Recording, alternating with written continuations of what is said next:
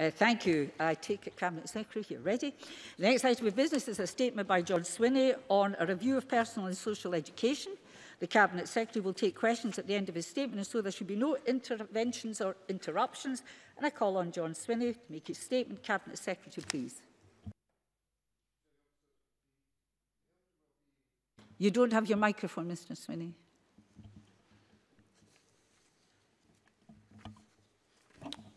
My apologies, Presiding Officer. The health and well-being of children and young people in our schools is central to our ambition to achieve excellence and equity for all in a high-performing education system. Personal and social education, or PSE, is a key element of this approach and must be firmly aligned to curriculum for excellence. Children and young people must be equipped with the skills and knowledge they need to make their own decisions. Equity for all can only be achieved through an inclusive education system. Scotland's inclusive approach celebrates diversity and allows all children and young people to develop an understanding and recognition of difference. This contributes to the development of an increasingly inclusive, compassionate and equal society. This is a core principle of personal and social education to provide young people with the requisite knowledge, skills and resilience to fulfil their potential. I am very pleased to announce that the review of personal and social education has been completed, and I have accepted all of the recommendations of the review. I believe the recommendations will strengthen the delivery of personal and social education in our schools and will support our young people to reach their full potential. The recommendations will further embed our ambitions for prevention and early intervention in our schools to provide every young person with the opportunity to grow, to achieve and to succeed as individuals. Before I speak about the details of the review, I'd like to take this opportunity to thank the Education and Skills Committee for investigating the main issues in relation to the content and delivery of PSE.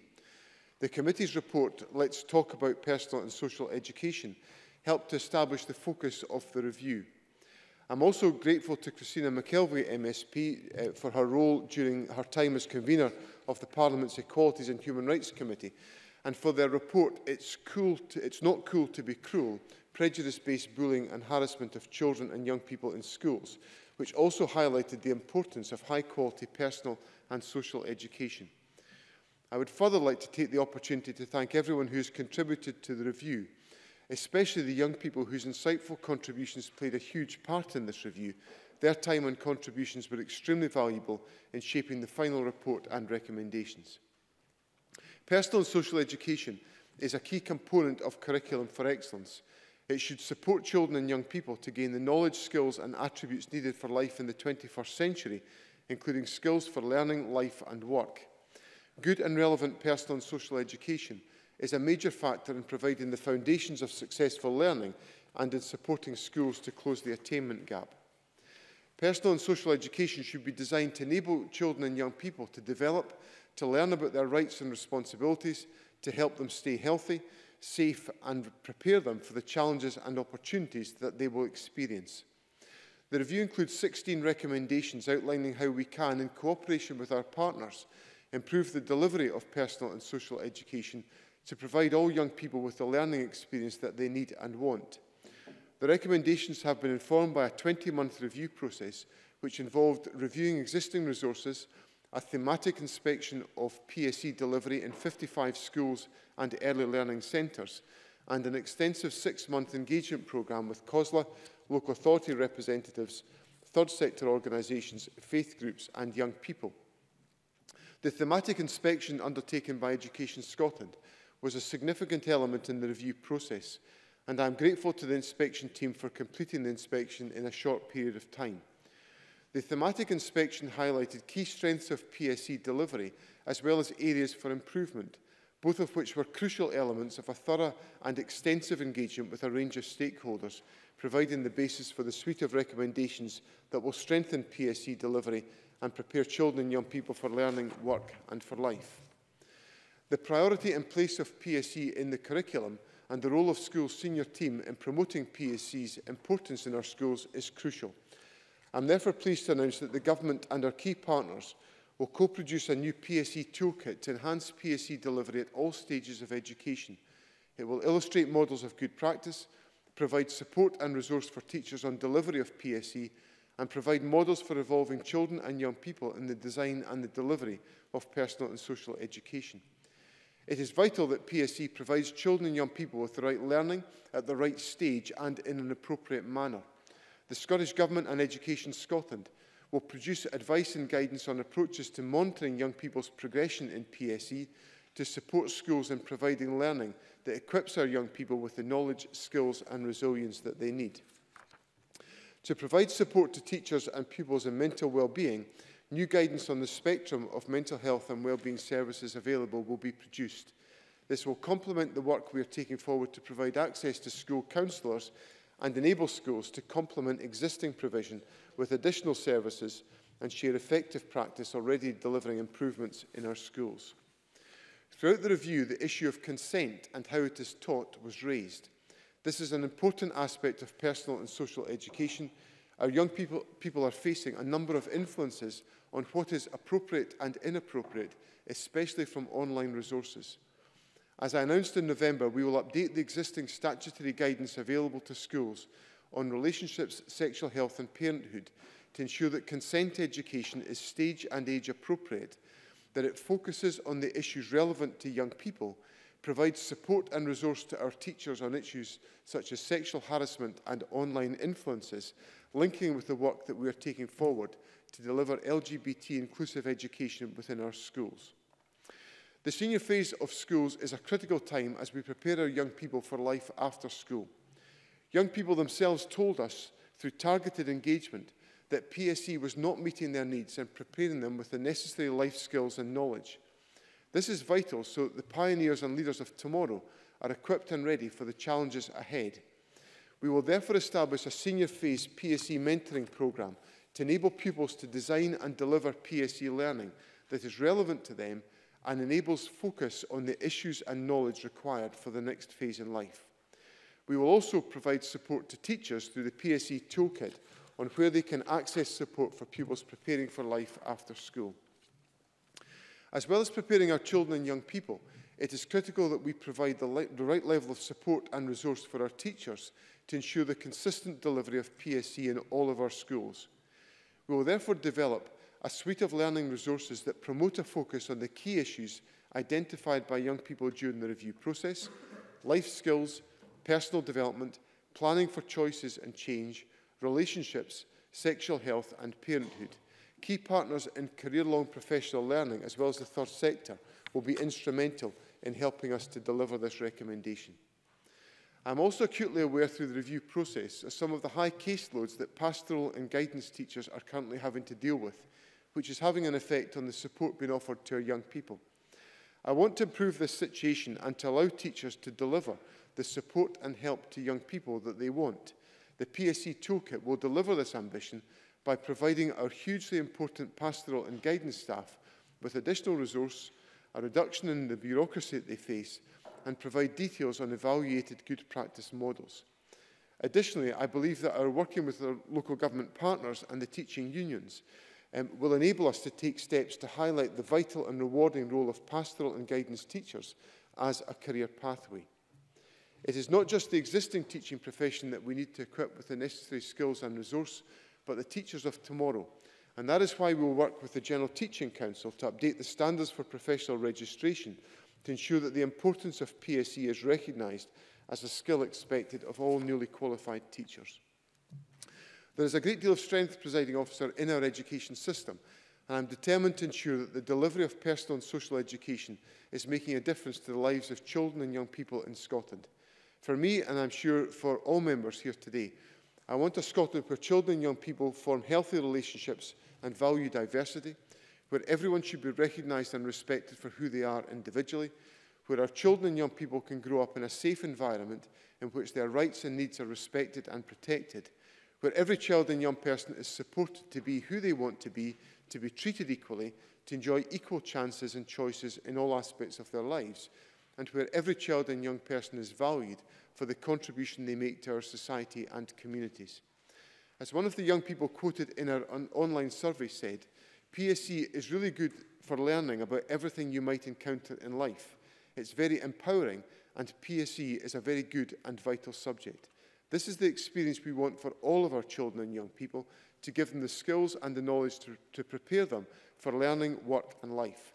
The range of actions to strengthen the delivery of personal and social education that I have announced today reaffirm our commitment to making that a reality for all children and young people, which will make a real difference to their lives in Scotland. Thank you very much, Cabinet Secretary. The Cabinet Secretary will now take questions on the issues raised. We have about 20 minutes for questions. Can I ask those members who want to ask questions, press the request to speak buttons now. Excuse me, and I call Liz Smith to be followed by Ian Gray. Ms Smith, please. Thank you, Deputy Presiding Officer. Cabinet Secretary, yesterday on several news channels we heard about the very disturbing circumstances which had led to the death of teenager Molly Russell. Her father, in what was a very brave interview, spoke very emotionally about how social media has the potential to damage a young person's life, irrespective of the quality of the guidance provided at home or in school. So in the context, Cabinet Secretary, of your comments about working with a wide range of stakeholders, may I ask what engagement the Scottish Government has had with the social media industry to complement the work that is being done at UK level to ensure that online safety is a very central part of PSE in the toolkit that you have described? Cabinet Secretary. The Scottish Government has discussions with a range of interested parties about the issues around social media, and what I think is important is that we focus and the work that we do in personal and social education to equip young people with the resilience and the capacity to make judgments around the handling of social media and the use of social media to ensure that they are suitably equipped and protected to deal with some of the potential challenges that can come with social media.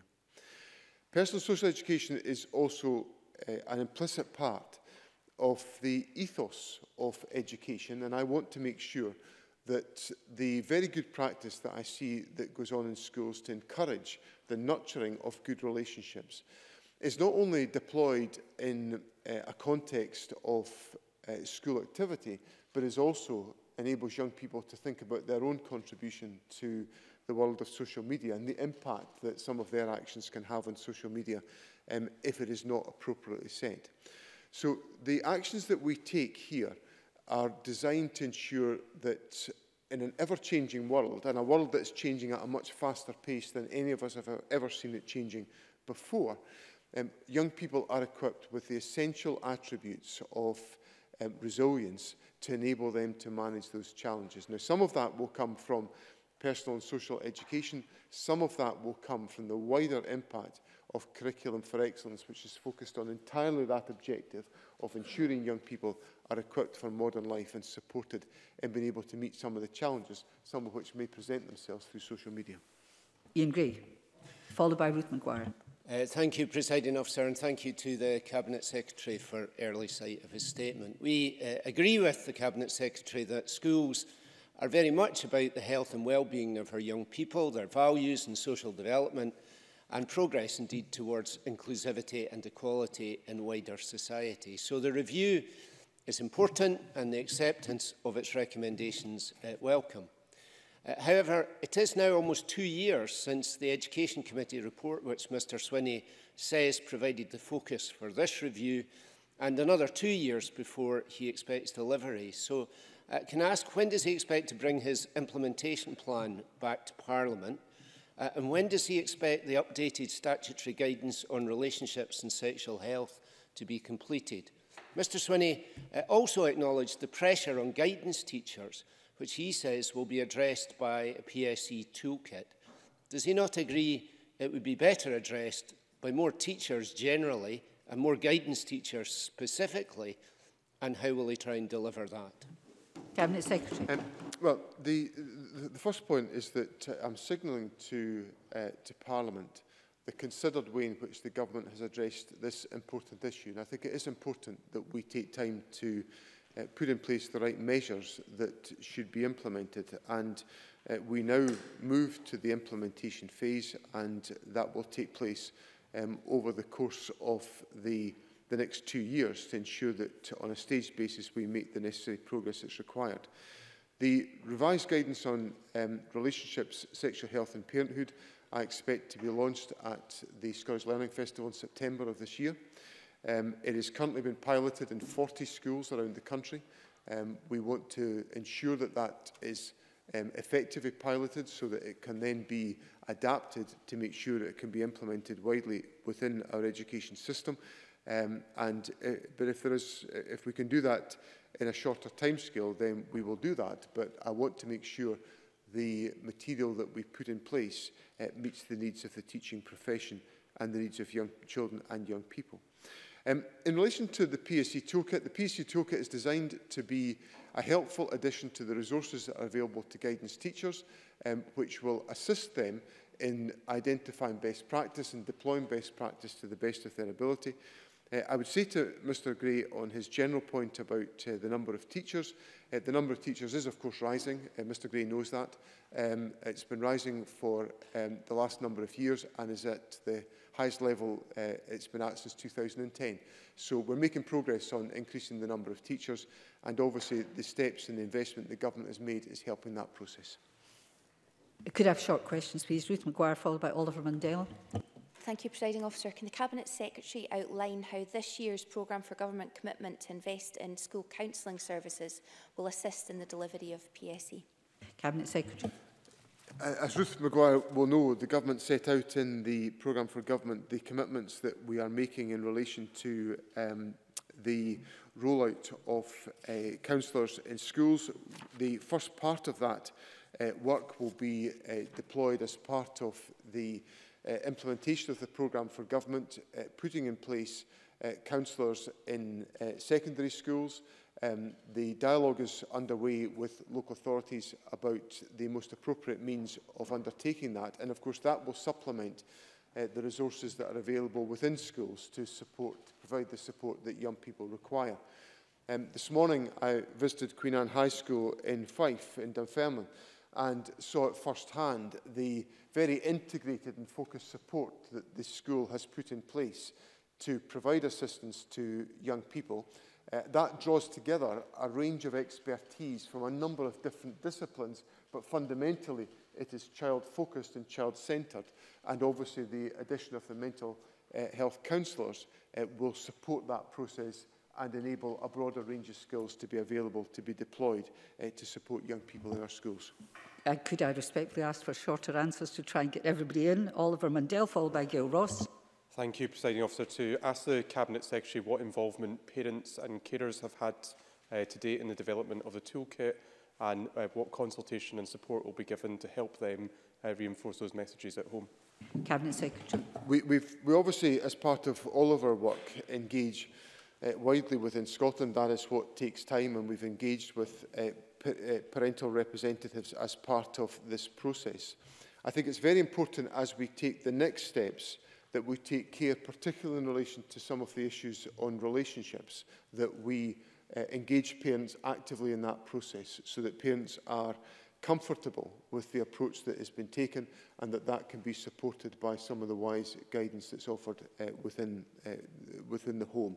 So, as Mr Mundell will know, we attach the greatest of significance to parental engagement, and my view is that that needs to be to the fore in taking forward the next stages of this work. Gail Ross, followed by Mary Fee. Thank you, Presiding Officer. Following the incredible commitment and success of the TIE campaign, can I ask the Scottish Government how the principles of the campaign and the inclusion of LGBT rights and issues will be delivered through the PSE reforms?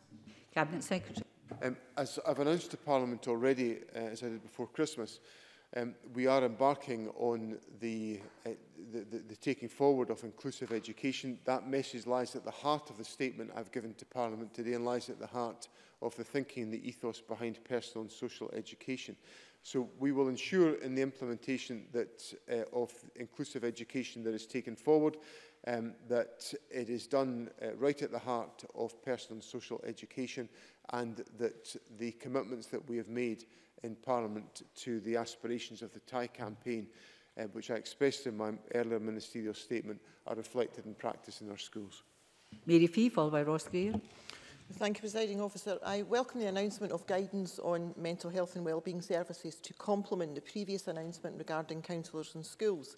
Can the Cabinet Secretary tell the Chamber when the first new mental health counsellor will be in a school, and if the implementation of new counsellors will be targeted in certain areas or certain schools? Cabinet Secretary. We're working with individual local authorities to take forward this activity. I would expect the first of the mental health counsellors to be in schools during the forthcoming financial year. Obviously, provision has been made for that within the budget provision. And obviously, some local authorities and individual schools have different approaches to the provision of mental health support, so we will work in a complementary fashion with existing provision. But I would expect that rollout to commence during 2019-20. Ross Greer, followed by Tavish Scott. Thank you. Can I thank the Government for the actions committed to today? The inquiry that led to this report was the first thing that I asked for after being elected to this Parliament. Given that the campaign to fix personal and social education has at all points been led by young people, can I ask that the PSE Delivery and Implementation Group includes young people? And for that, I would recommend members of the Scottish Youth Parliament as appropriate representatives. And can I ask the Government to confirm that workplace rights and associated skills are included in the life skills considered essential as part of PSE, and as such will be reflected in the updated resources and guidance? That's two. I like the first one, okay. Thank you, Cabinet Secretary. Well, on the substantive point that Mr Greer makes, it is essential that we hear the voices of young people in all aspects of the work that we take forward in the development of education policy. So at all stages I want to hear the views and the voices of young people as part of this process. So that will be the case in the group that we establish to take forward this activity. In relation to his second point on workplace rights, it is important that PSE remains relevant to the changing times in which we live. So it must equip young people with an understanding and a knowledge of the surrounding circumstances that they will face. Indeed, again at Queen Anne High School, where I visited this morning, guidance services are provided alongside Work by Skills Development Scotland, recognising the proximity to the developing Scotland's young workforce agenda. So I think these issues will be adequately covered by the approach we take. Tavish Scott, followed by Fulton McGregor. Thank you, Presiding Officer. To improve personal and social education across Scotland, I hope the Cabinet Secretary would recognise the importance of a range of skills, qualifications and attributes in school guidance teams, and to that extent, would he understand the case that is made to have youth workers and people with youth work qualifications included in those guidance teams to achieve the very essential reforms that are so necessary? Cabinet Secretary. I agree entirely with that. I think it's very interesting to look at the achievements that are made by youth workers in reaching young people who may be difficult to reach through what we might know as to be traditional educational structures, but nonetheless reach those young people and enable them to continue their participation. So I think the broadest range of skills will be relevant to help us in this work, and there is, in my view, a very strong and significant role to be played by youth workers as part of that exercise. Fulton McGregor, followed by Annie Wells. Thank you, Presiding Officer. Can the Cabinet Secretary further outline how the welcome announcement of the new PSE toolkit will help reduce the workload and bureaucracy that have been a concern for teachers while delivering personal and social education? Cabinet Secretary. Part of the approach that I've been taking has been to encourage more collaboration within the education system, whereby some of the elements of good practice, which undoubtedly exist in different parts of Scotland, are shared more widely, so that individual practitioners are not having to develop materials and resources from scratch, but that we support good models of teaching delivery around the country. That is exactly what the PSE toolkit will do, and it will help those involved in the delivery of personal and social education by providing a very rich set of resources that will assist practitioners in taking forward this work. So I think it's part of the general approach that we take to try to reduce the workload of the teaching profession by encouraging collaboration and other measures. The steps we're taking in the PSE toolkit will help in that respect. And Annie Wells, followed by Claire Adamson. I note the Scottish Government's commitment to work with the General Teaching Council for Scotland to update the standards for professional registration.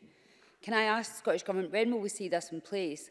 And is it the Scottish Government's opinion that additional teacher training should be introduced in relation to the reviewed PSE? Cabinet Secretary. Well, what I would say to Annie Wells is that initial teacher education has got to take due account of the steps that we're taking in relation to PSE. And indeed, so that's one element of the process. The other element of the process is the emphasis on continual professional learning, because there is a need, particularly in a theme such as personal social education, where we're trying to maintain its relevance to the world that young people are facing. There will be a constant need for continuous professional development amongst practitioners to be undertaken. So that combination of ensuring that PSE is central to the approach in initial teacher education and that it's also recognised in continuous professional learning, I think will give us a good foundation for our dialogue with the General Teaching Council on ensuring that professional updates take into account these very important topics. Claire Adamson, followed by Joanne Lamont. Thank you, Presiding Officer. Cabinet Secretary, we know that personal social education is an important factor in encouraging positive behaviour and healthy relationships in young people.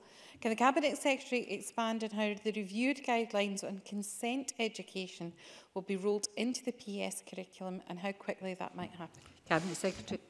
The material in that respect is currently being piloted, and it's been piloted across 40 schools in Scotland.